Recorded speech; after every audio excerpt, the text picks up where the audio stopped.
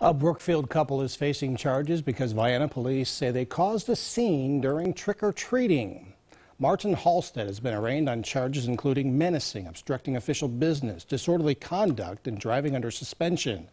Now, this is an old booking photo of his wife, Helen Stimmel Halstead, who's also facing a disorderly conduct charge. Police were called to Pin Oak Drive by a homeowner who said a man was trying to fight him. Officers say they found the vehicle that drove away on Warren Sharon Road.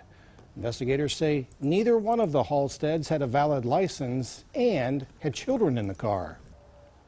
This just ruins it for everybody, you know. Now, you have my men tied up, which we had candy and treats in our cars. You know, we were passing out candy and treats. So now you pull all of us to one area because, you know, you had to pull this nonsense. The couple is due back in Girard Municipal Court next month for pretrial hearings.